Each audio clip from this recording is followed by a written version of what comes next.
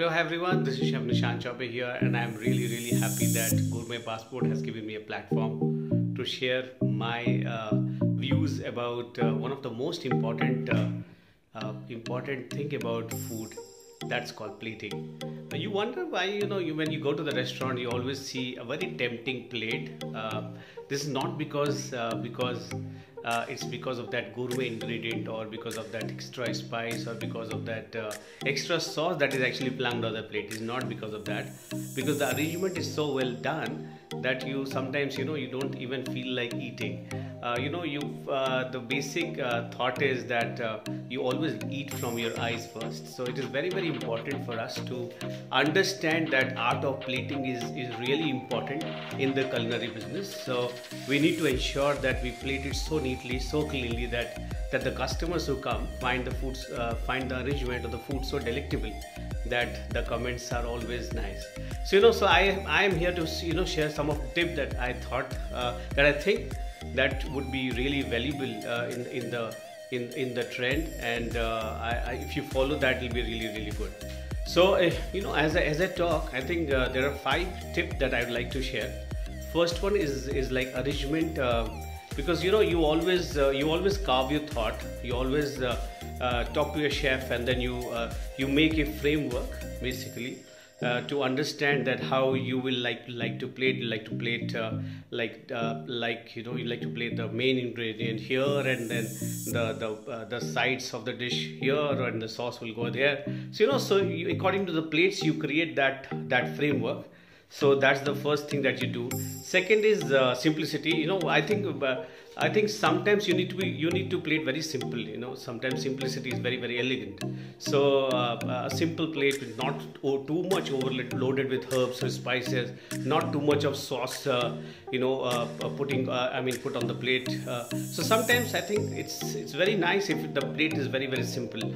Third, which is very important, is balance. So when I say balance, the balance is between the sauce and the main ingredient.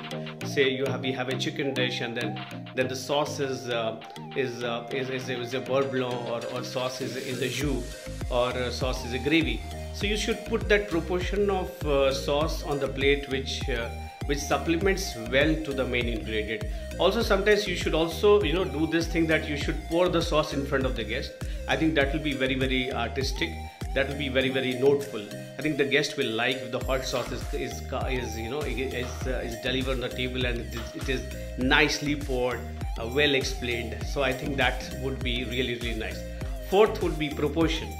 The proportion of carb, or the proportion of starch to the protein or the meat. The protein, when I say protein, is the main dish, like chicken or fish or paneer or tofu. Anything which is the main dish.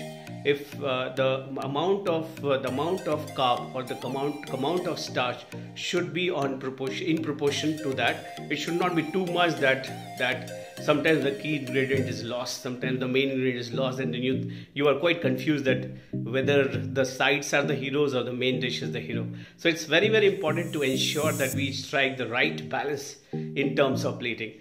Fourth would be key ingredient. You should always highlight the key ingredient. Whatever is the main thing on the plate, that should get the main strike, and you should always focus on that it should come out really nice. Also, it is very important that the plate should be very clean. When you plate it, make sure you clean the plate well before it goes to the plate. Also, one more tip that I'd like to add, that try to put everything edible on the plate. Don't put anything which is non-edible. Don't put garnishes which are non-edible. I think that days or the era is gone now. So we should focus on edible garnishes, edible flour, microgreens. Those things are very much on. So make sure that you only garnish with edible substances or an ingredient. So these are my key tips. I hope that I justified my views in terms of art of plating, and thank you very much. Stay safe. That's the most important thing, and looking forward to see you all very soon. Thank you.